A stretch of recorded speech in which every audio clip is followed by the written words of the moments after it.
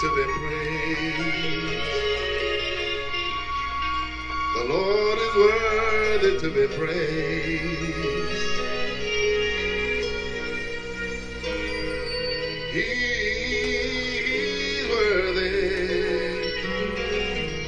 to be praised. From the rising of the sun to the going down of the same. Your name, Lord, is to be praised. From the rising of the sun to the going down of the same.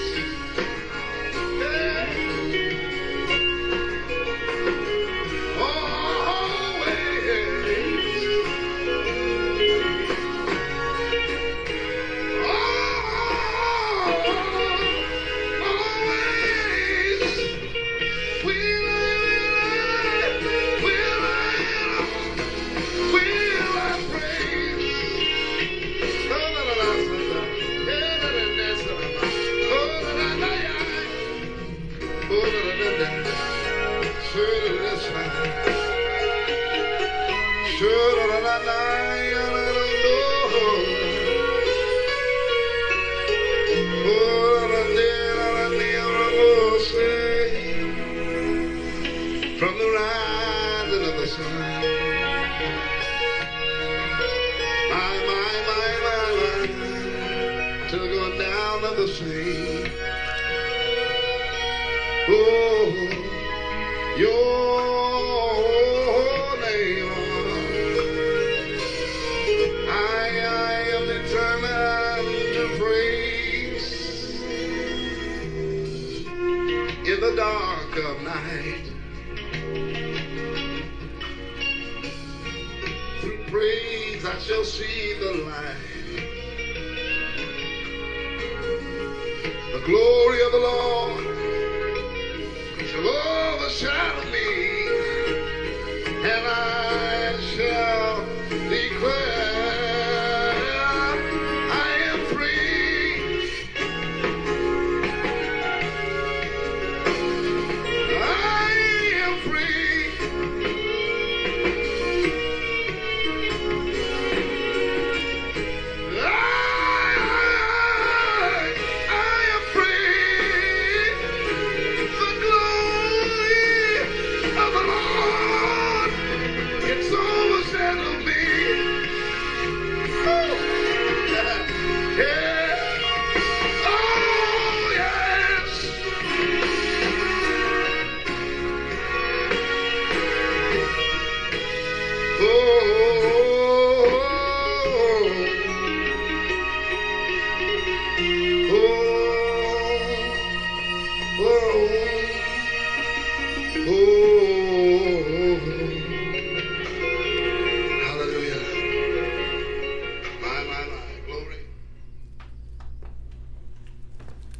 Praise the Lord, everybody, and welcome to Divine Healing School.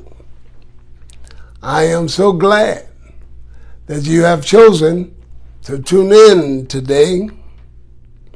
And as always, I believe that you're going to receive something from what you hear tonight. And in just a few minutes, we're going to get into some things that are going to bless you and that's going to enlighten you. And in some respects, you're going to need to fasten your seatbelt, because we're going to get into some things that I've not wanted to get into very much. And I don't get into very much, and I really never talk about when I am doing a healing meeting somewhere, some kind of healing conference or crusade. I don't usually get into some things I'm going to share with you tonight. But this morning, the Lord directed me to do it, and we will do it tonight.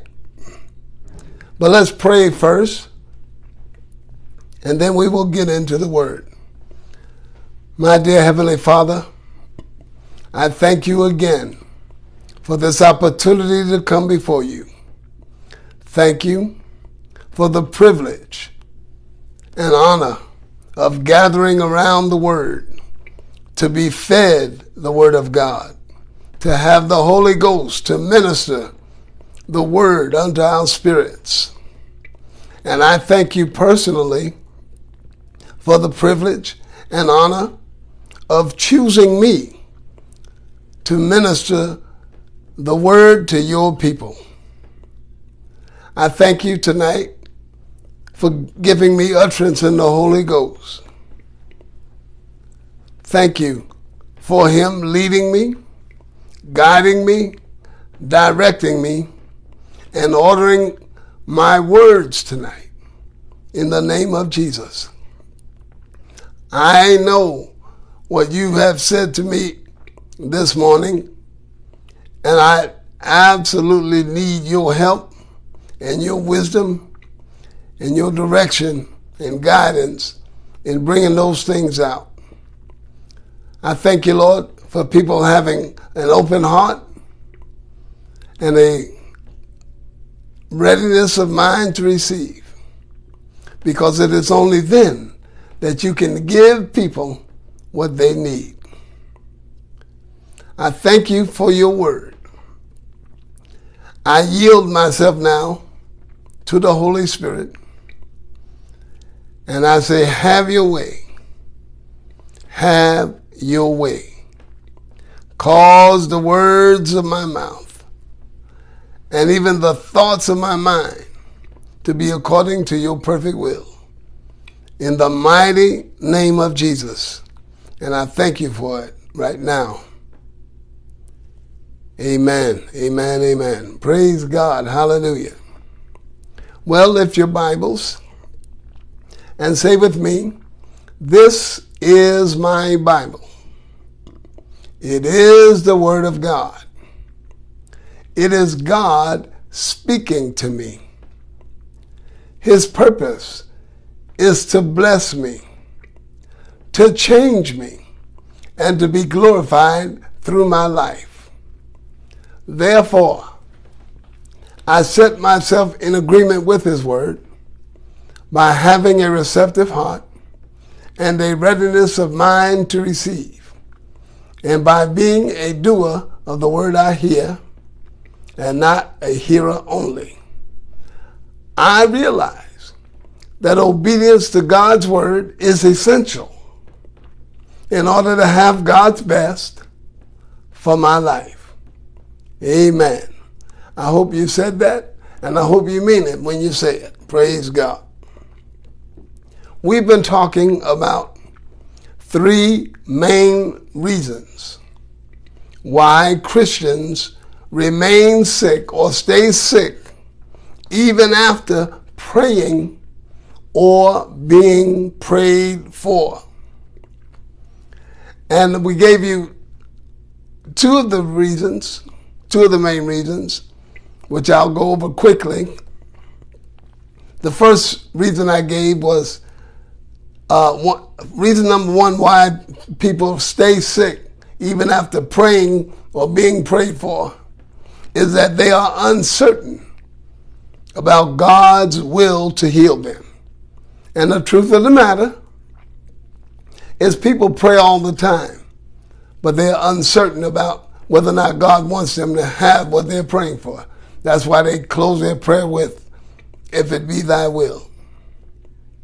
They don't know for sure what his will is before they pray, and they pray with an uncertainty about his will. And if you don't know God's will about a matter before you pray, you cannot pray with expectation of receiving the answer.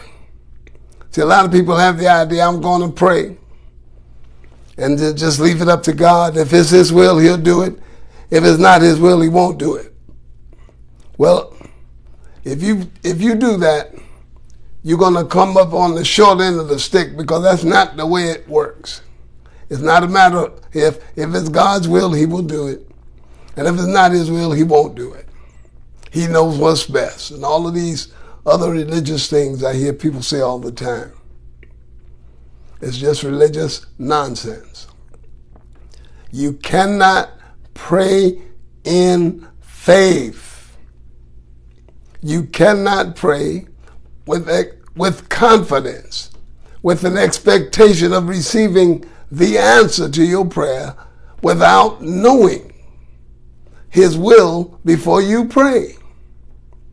And I know I've had people say, well, you can't know the will of God. Yes, you can. The Word of God reveals the will of God. You cannot separate God's Word from his will. If he said it in his Word, then it's his will. I've heard this many years ago, and I've heard it many times over the years. I heard somebody say, the Bible said God will, he'll meet your needs, but it didn't say he'll give you your wants. That's totally, completely unscriptural and untrue. Jesus said, what things soever you desire when you pray, whatever you desire. He did not say, what things soever I desire you to have when you pray. He said, what things soever you desire when you pray, believe that you receive them and you shall have them. Now, James said, you have not because you ask not. And then he said, you ask and receive not because you ask amiss, that ye may consume it upon your lust. That means when your motivation is wrong, when your motive is contrary to the word, then of course you don't receive. You're asking amiss. You're missing it in your asking because it's contrary to his word, and you're doing it with a wrong motive. In that case, of course, you don't receive. But other than that, Jesus said, what things soever you desire. So if your desire lines up with his word, then you don't have a problem. If your motive is right, you don't have a problem. And let me say one other thing on that. It's not just based upon your need. It's not just based upon your need. Let me tell you something. All you have to do is study the life and ministry of Jesus, and you will find Jesus walked by people that had needs. Their need did not draw him. People called on him, and then he stopped to minister to them. He went by, unless the Holy Spirit directly sent him to somebody, like the man at the pool of Bethesda. Unless he did that, Jesus went about his business. He did not just walk around looking for people with needs. Because you remember in John 5, at the pool of Bethesda, Jesus went to one man and ministered to him. But the Bible says that there was a multitude of people that had all kinds of issues. And he did not minister to any of them. All of them had a need. So he's not going to just do something because you have a need. You have not because you ask not. But you can't ask in faith if you're not sure about his will. You can't ask in faith if you don't know what his will is. That's just the simple truth. And so reason number one, why, one of the main reasons that we talk about three main reasons. And the first one are reasons why Christians remain sick after praying or being prayed for. But we're going to get into some heavy stuff in a few minutes here. Is that they are uncertain about God's will to heal them. The second thing, the reason number two was what has been provided by grace must be, not might be, must be accepted by faith, which I just said a minute ago can't be done if you're uncertain about his will. It is the grace of God. It is God's grace that's extended to us to receive things from him. You and I don't earn it. I told you not very long ago, somebody asked me this question about, someone in the body of Christ, somebody in the church, some saintly mother who loves the Lord, pray and living clean and holy and all of this, and they pray and still they don't get healed. And yet you find this other person who's not living like they should, not living clean, doing all kind of things, and they're unfaithful to God and all of this, and they get healed. And they said to me, they explained that to me. And I told them, healing, divine healing, is not based on a merit system. God is not healing somebody because they were faithful, because they love him, because they pray, because they read their Bible. That's not why he does it. No more than he saves people because they've been seeking him and desiring, looking out for him, wanting something to happen. No, that's not the way it is. His grace is extended.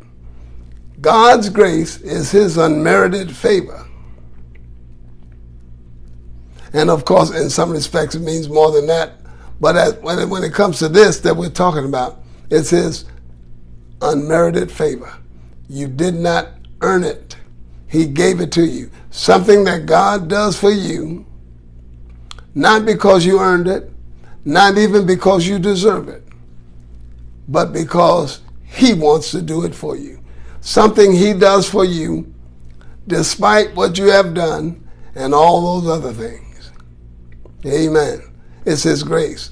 But even when God extends something to us by his grace, it still must be received or accepted by faith. Now, last time I said we were going to go into some passages, and I think we did look in one passage of Scripture. I told you I had 10 different places in passages of Scripture that we could look at. I wasn't planning to look at all 10 of them. I told you I would look at a few of them. We only got to one of them. But I can show you passage after passage after passage where faith was necessary in order for the person to receive what they came to the Lord for themselves, for their daughter, for their servant, or whatever it was. They still had to believe.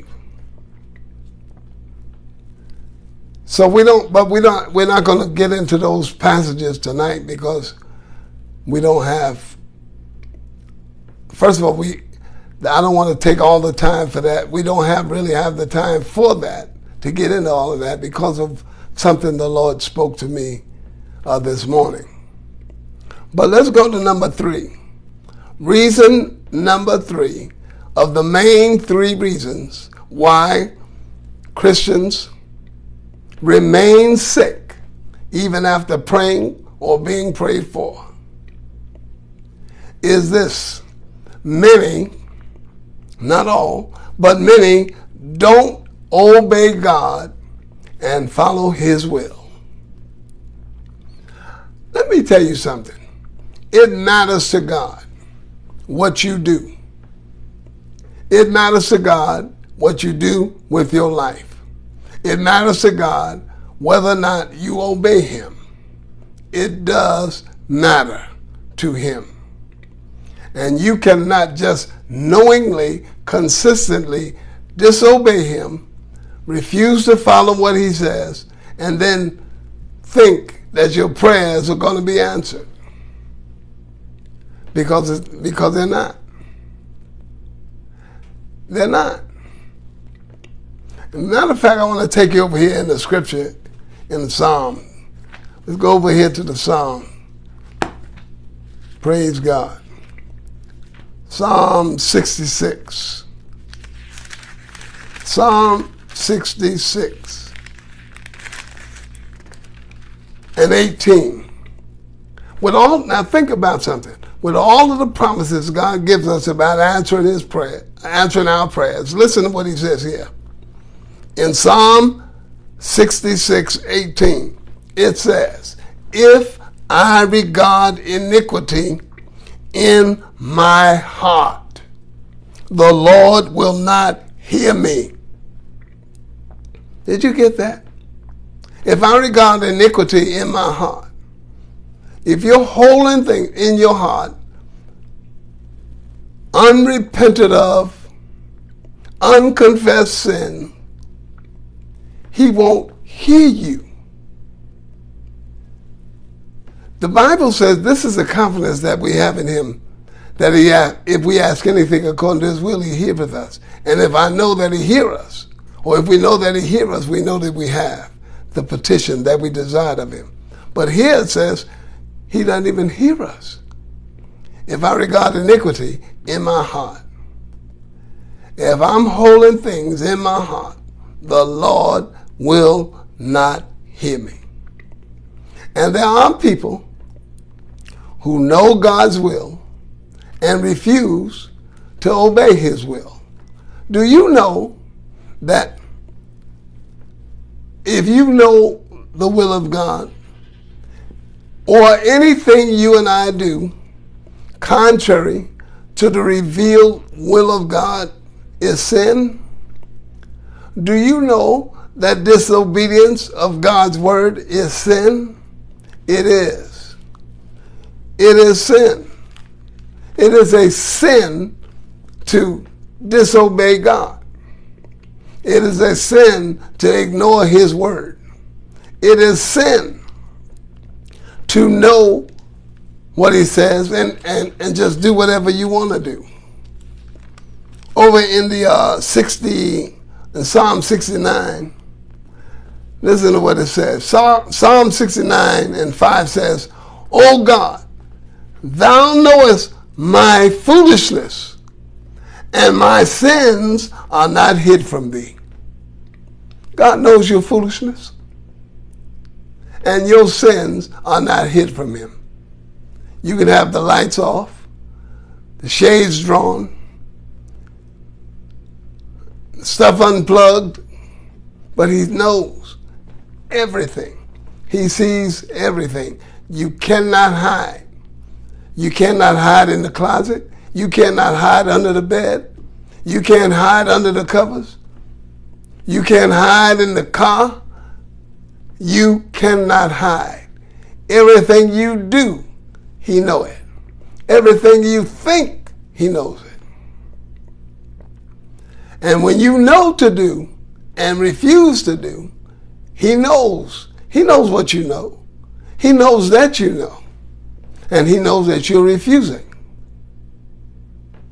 to listen to Him or obey Him.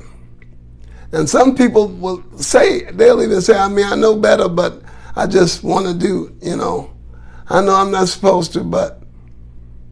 And some people, that's what Jesus said, why call ye me Lord, Lord, and do not the things which I say?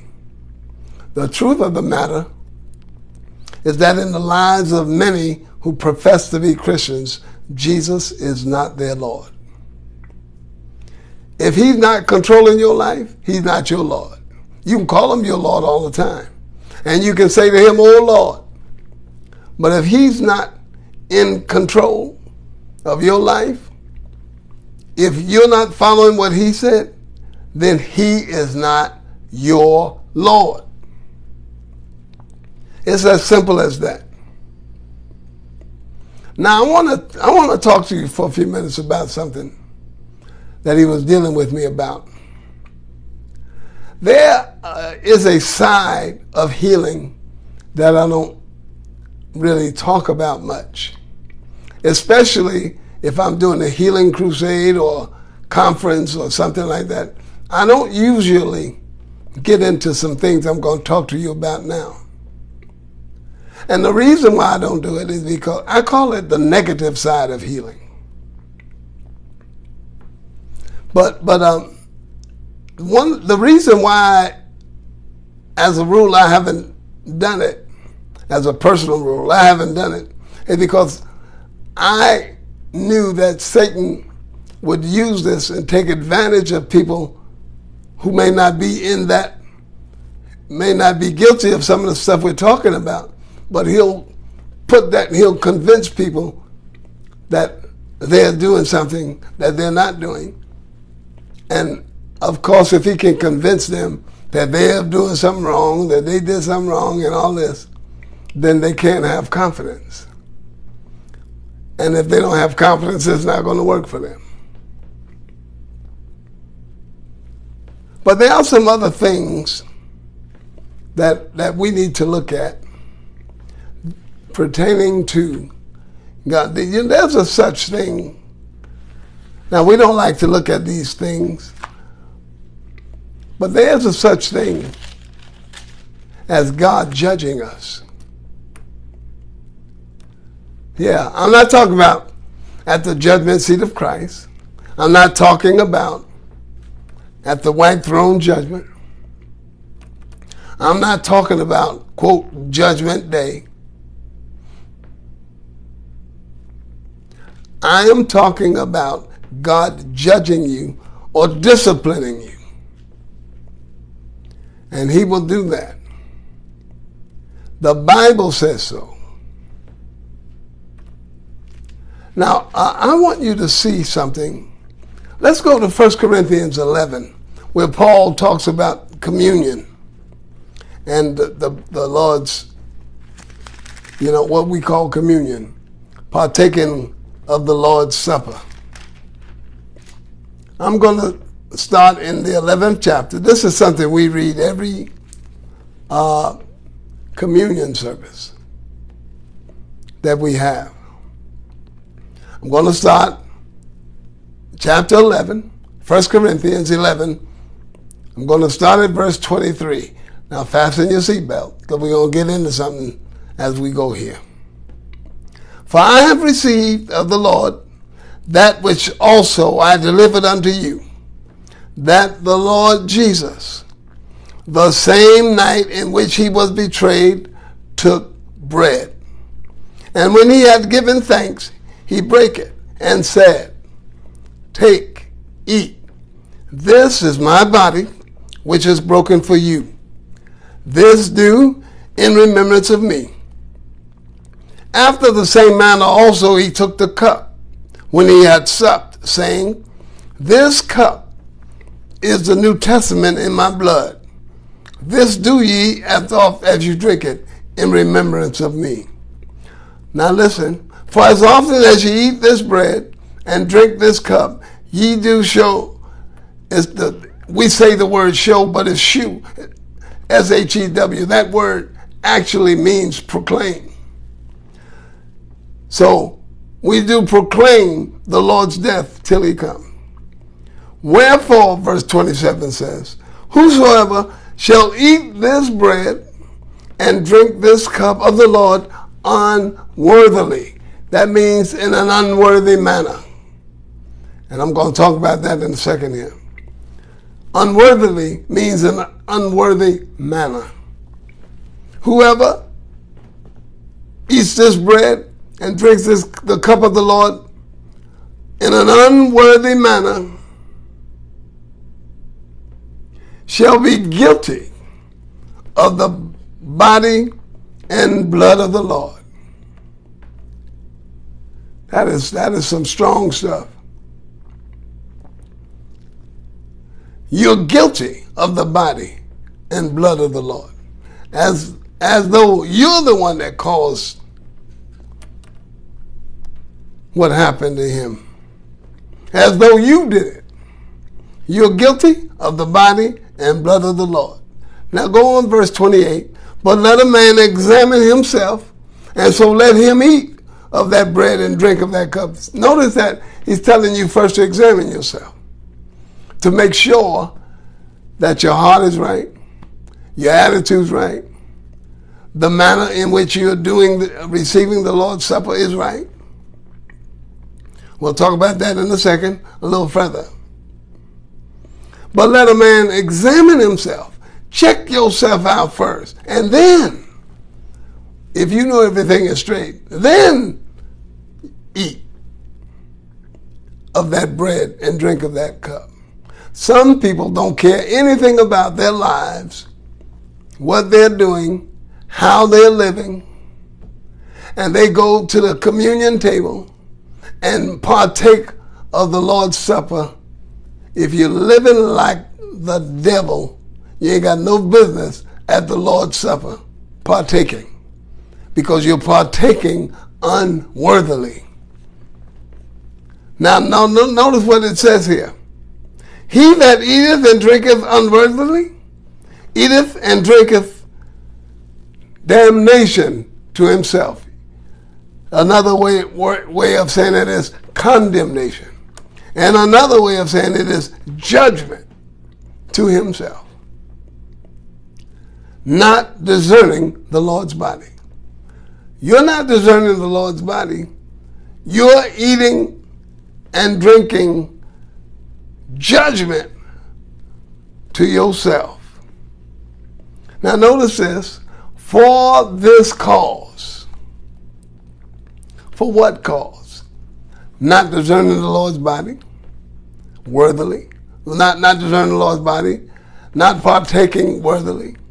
For this cause, listen to this, many are weak and sickly among you, and many sleep. What that means, sleep, are dead. Many are dead. Now this is some heavy stuff, but I want you to hear it. Because we're going to talk a little bit about why some people don't get healed. And it's not just the communion, but it's being out of the will of God. It's living a sinful lifestyle. And it matters. It does matter. It does matter. I could sit here and tell you case after case after case of people that the Lord said, I want you to tell this person this. And tell them, here's what's coming if they don't change this. I don't know how many people. I can tell you, I can sit here the rest of the night talking about that. Thankfully, in some cases, the people heard and repented. They were in some type of sin they were continually in, and they wouldn't repent. They wouldn't repent. And so, when you don't repent, you bring judgment on yourself. He that eateth and drinketh unworthily eateth and drinketh damnation or condemnation or judgment unto himself, not discerning the Lord's body. Now I want you to get this again. For this cause many are weak and sickly among you, and many sleep. Now I want you to notice, before I go to the next verse, the progression. Paul's writing to the church, and he's telling them why they were having some of the issues they were having. Many were weak, and then sickly, and many were dead. He said many, not a few of them. For this cause, many are weak and sickly among you, and many sleep. I heard a pastor this morning talking about something that happened in his church years ago, or many years ago. And they were in his church. Well, there was two things that happened. Well, before I tell you that, I'll come back and tell you that in a minute. Let's go to the next verse, and then I'll come back. Notice this, verse 31. For if we would judge ourselves, we should not be judged. See, you can judge yourself. You can decide, this is wrong. I judge this as wrong. This is wrong. I know it's wrong. I know I shouldn't be doing it. And I'm going to turn from it. I quit. I'm going to quit doing it. If we would judge ourselves, we should not be judged. Listen carefully. But when we are judged by who? By the Lord. How do you know? When we are judged, we are chastened of the Lord, that we should not be condemned with the world. Chastened of the Lord. That means chastised by God. I know this is heavy, but sometimes, and that's why some people don't get healed and die. They're being chastised. Amen. If we would judge ourselves, we should not be judged. But when we are judged, we are chastened of the Lord, that we should not be condemned with the world. Wherefore, my brethren, when you come together to eat, tarry one for another. And if any man hunger, let him eat at home, that ye come not together unto condemnation or judgment.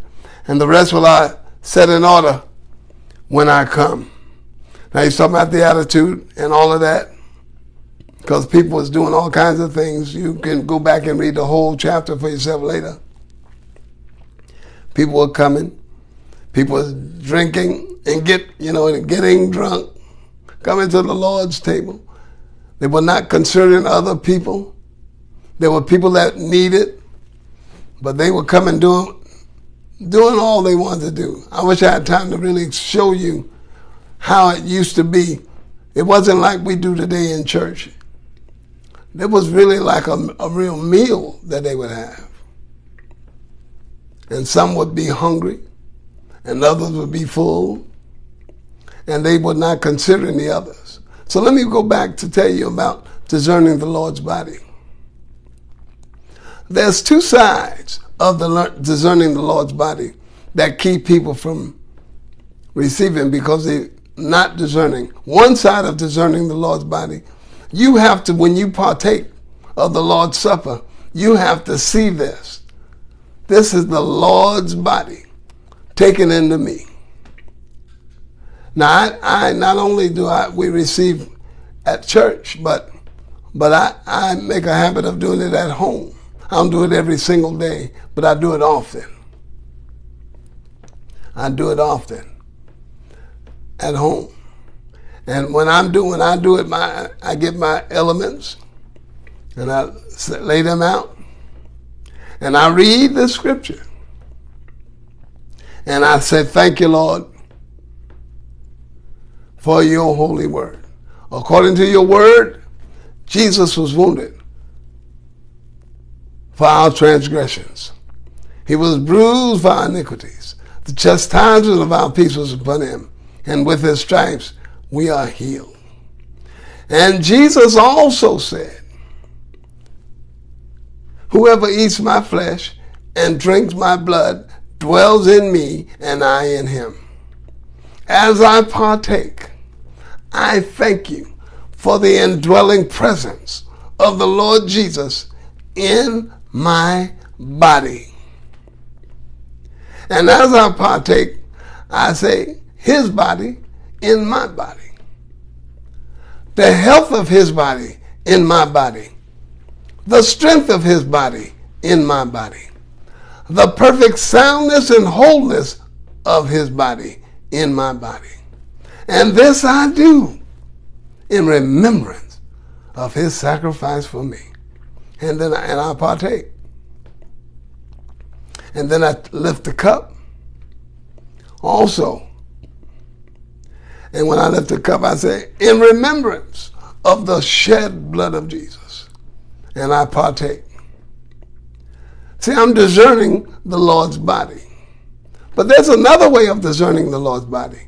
That is recognizing others as members of the body of Christ.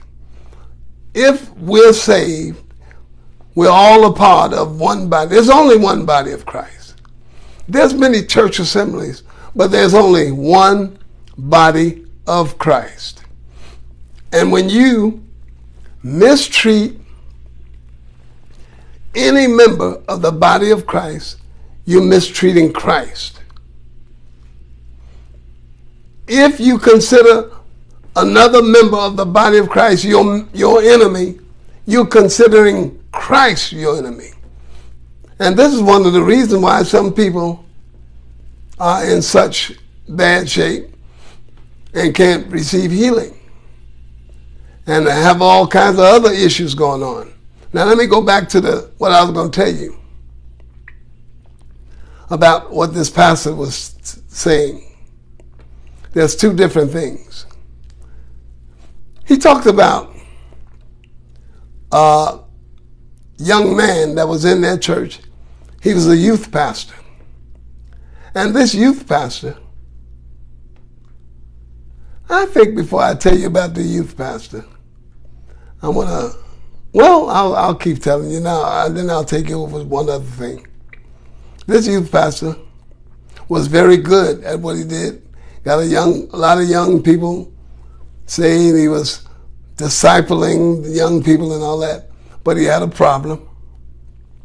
And he had a lot of young girls, and then he started messing around with them and involving them in a lot of sexual activity. And he carried on for this for a while. And he didn't repent. And you can't just keep sinning and keep sinning and keep sinning and don't repent and think you're not going to be judged. He stepped out of what he was supposed to do and got into something he wasn't supposed to do and stayed in it. He stayed in it. He stayed in it. And no doubt the Lord tried to deal with him. But he kept doing what he was doing. And he was really popular. The young ladies liked him and all that. And he used to ride a motorcycle. And he had one of those motorcycles, you could just about lay down on it. And he was looking, one day he got on there, he was riding. He's going at a fast speed, doing wheelies, where he get up real high speed and lift the bike up. The front end comes up, and he's riding, that's what they call a wheelie, and he's riding on the back wheel. Then it lays back down. And he was showing off for people. And he's doing that for a while. Then he's leaning forward, and he's looking back. Just looking back. Trying to see who's watching, seeing who's watching. And while he's looking back, he ran up under a truck he didn't see, an 18-wheeler, and died. he died. What happened? Well, he was judged. He was judged. Now, so you can stop looking at me the way you're looking at me. I'm going to take you over to Revelation, let you see something here in the book of Revelation. What did Jesus say? This is not coming from me. What did Jesus say about it? Does God judge people like that? Does he? Oh, well, let's see. Let's go to chapter 2 of the book of Revelation. I'm going to pick up where Jesus is talking to these churches. He's sending a letter to these churches through John. We'll pick up in verse 18 of chapter 2. And unto the angel is the messenger or the pastor of the church. And unto the angel of the church in Thyatira write, these things saith the Son of God. Who's talking? The Son of God, who hath his eyes like unto a flame of fire, and his feet like fine brass. What do you want to say to them, Lord? I know your works, and charity, that is your love, and service, and faith, and patience, and your works, and the last works to be more than the first. Notwithstanding. Now, who's talking? Jesus. I have a few things against you. This is Jesus talking to his church. I have a few things against you, because thou sufferest that woman Jezebel. There was a woman in that church. Listen, I don't truly believe her name was Jezebel. Jesus called her Jezebel. I think he was calling her Jezebel because she was like the Jezebel in the Old Testament. He said, but you suffer that woman Jezebel, keep reading, which calleth herself a prophetess. You know, just because you call yourself something don't mean you are. A whole lot of people call themselves things that they're not. Doesn't mean you are. Some call themselves pastors, but they're not any more pastor than that wall is a pastor. But they call themselves a pastor. But they're not. But Jesus said, you suffer, or in other words, you permit that woman Jezebel, which called herself a prophetess, what was she doing? To teach and to seduce my servants to commit fornication and to eat things sacrificed unto idols. Verse 21. And I gave her space to repent of her fornication, and she repented not. Now notice what he says after that. Behold, I, Jesus, will cast her into a bed. Now in the margin of my Bible it says a sick bed. I'm going to cast her into a bed of sickness. And them that commit adultery with her. Not only am I going to throw her in a bed of sickness, but those who are living that mess with her, I'm going to throw them in it too. Amen. And them that commit adultery with her into great tribulation. He's not talking about the tribulation period. That means great suffering. Going to cause them to suffer, except they repent of their deeds. Now, wait a minute. Are you holding on to your seat? Hold on. Check this out.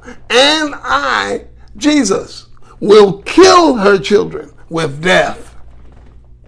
That's what happened to that man on that youth pastor.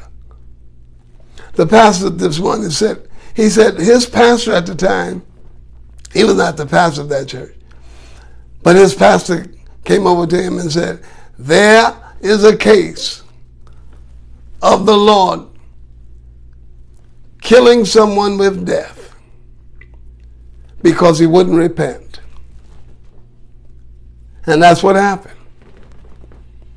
I gave her space to repent of her fornication, and she repented not. I will cast her into a bed That means a bed of sickness.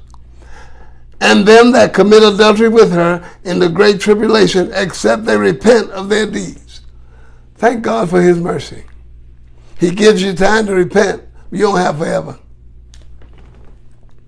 And I will kill her children with death. And all the churches, why am I going to do it? When I finish dealing with these people, all the churches shall know that I am he which searcheth the reins and hearts. And I will give unto every one of you according to your works. I'm going to give you according to your work. I know what's in your heart, and I'm going to give you according to that. Now let me tell you the other thing this pastor was talking about. Now he happened to be the pastor of this particular church, and they had a husband and wife who was well off, wealthy. In fact, this man, and they owned property and rental properties, and they owned about 200 different rental properties. They were very well off. They were busy in the church doing things. He was a good teacher of the word, and his wife was also a good teacher of the word. They taught. They were both good at it. But at some point, his wife started getting weak and then sick. Now listen, remember what we read earlier? For this cause many are weak and sickly, and many sleep. Notice the progression. It starts off with people just having a lot of weakness. Then they get sick. And usually when this kind of sick was in some cases where they don't know what's wrong, they can't get an answer. Like in this woman's case I'm about to tell you about. She started getting sick, losing a lot of weight, and she began to shrivel up in so much that she wound up in a wheelchair, shriveled up. She got down to 80 pounds, he said. And because they were well off, they could go to doctor after doctor after doctor. In every hospital, they went to all the top hospitals and saw all the top doctors. And the thing about it is, they couldn't find anything. They didn't know what was wrong. They couldn't find anything wrong. They couldn't find anything wrong with the woman. And they told her. And told her husband. And yes, she's shriveling up and dying.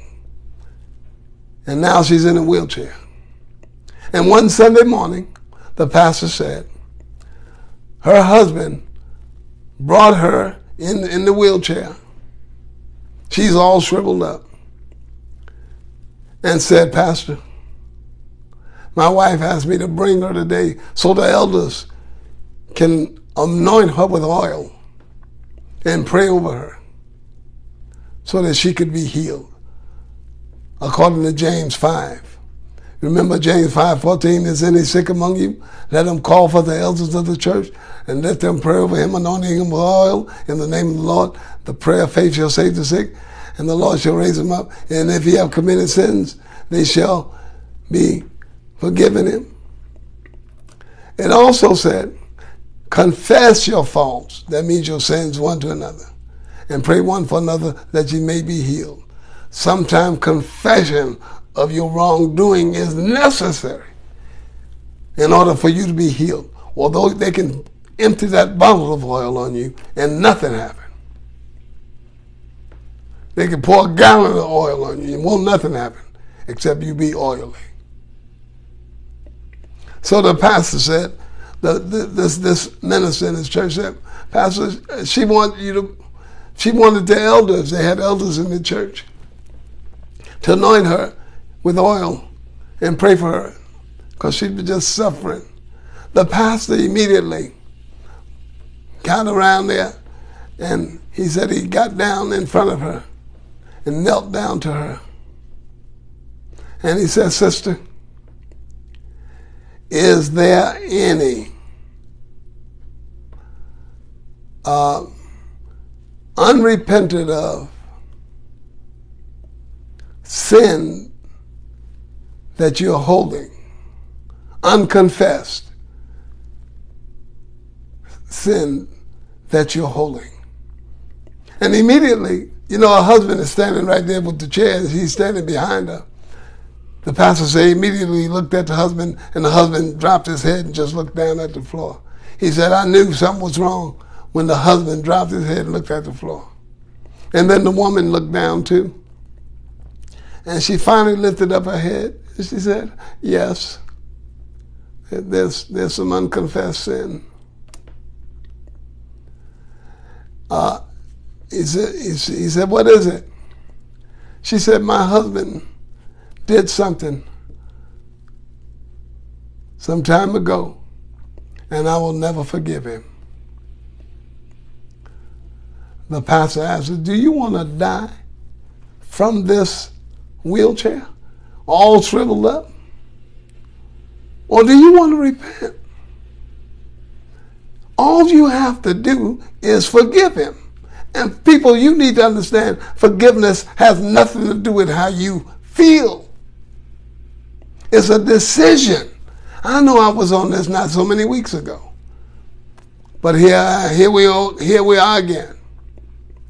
Because the Lord wanted me to bring this to you because it's very important. Want me to tell you the same story that I just heard this morning. The woman, thank God, repented. When people say, I just can't forgive them because it's so egregious what they did to me. Oh, I just can't. You better. You better. You better. You better. Years ago, I was talking to a young man, and he had an issue with his father.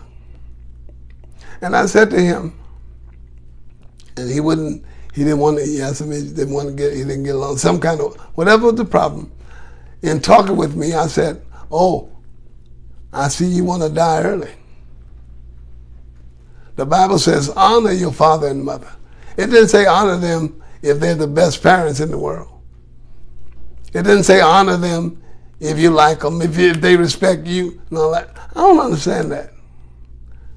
I grew up a different kind of way. We never grew up demanding respect from our parents. Are you kidding me? We had to show respect, but we ain't demand no respect. If my daddy said something to me that I didn't like, I kept my mouth closed and just didn't like it. He never knew I didn't like it. I didn't mumble, grumble, complain. Tell him, you got to respect me. Man, what are you talking about? This is your father, your mother. You have to honor them. You don't just talk to them any kind of way. The Bible says if you honor your father and mother, you can live long. I watch some people how they talk to their parents. I just don't say anything to them, but I say to myself, that young person there will never be an old person. They won't be an old person. They'll never be old unless they straighten that mess out. When this woman decided to forgive her husband, it's a decision and not a feeling. When she decided to forgive her husband, after so many months, her weight started coming back, and she was healed. It took a little bit of time for her to recover, and she fully recovered and was able to get back into doing what she was doing before because she repented. What did Jesus say about this woman? I'm going to throw her in a bed of sickness. I think that's what the Lord did with this woman because she refused to forgive her husband for whatever he did. I don't know what he did. But she refused to forgive. You can't afford with anybody. You can't afford to say, I'll never forgive them. Are you kidding me? You can't afford to say that. Do you want to be judged? Do you want to be judged by God? Just think real hard about how you want your life to be. You want to live out your days or not? You want to live in peace or not?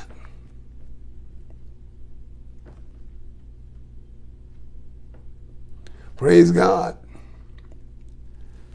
If we judge ourselves, we'll not be judged.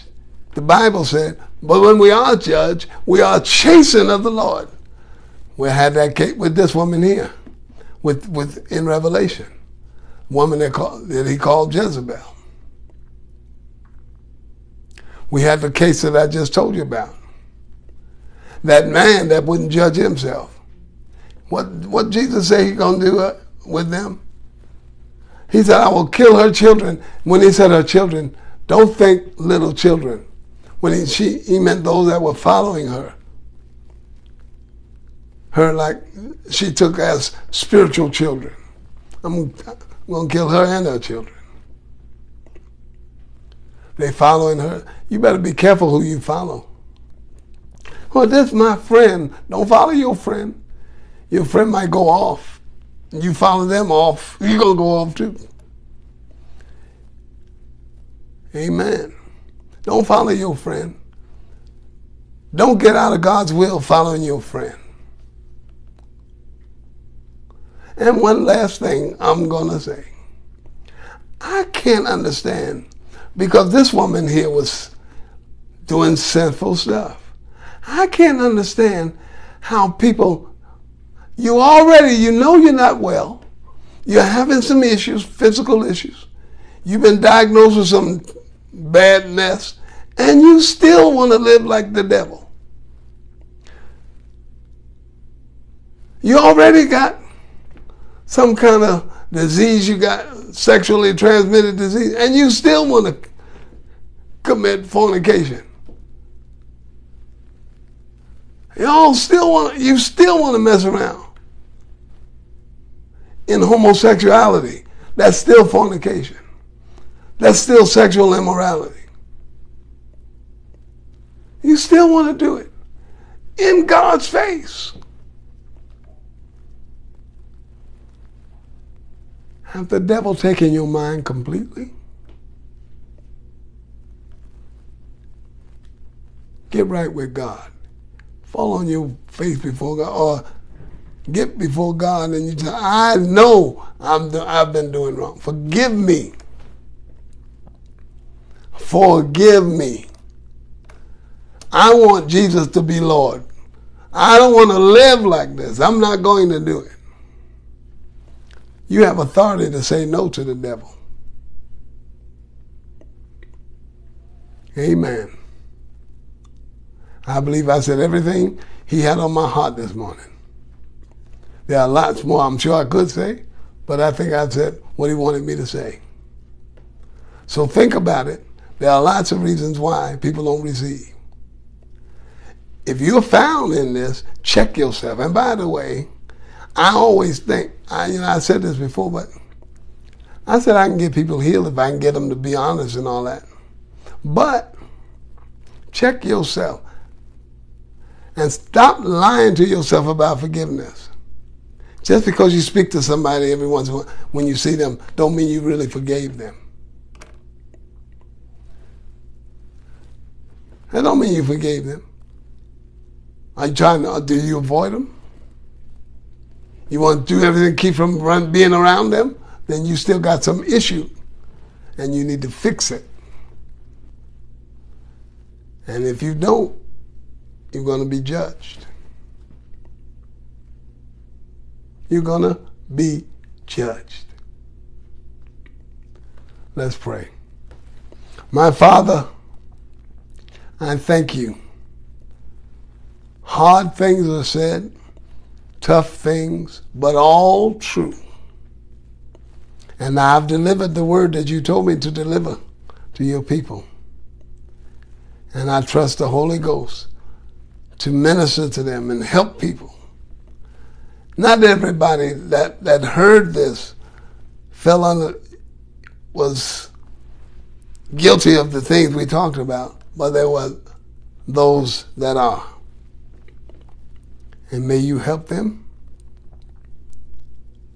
to get it right.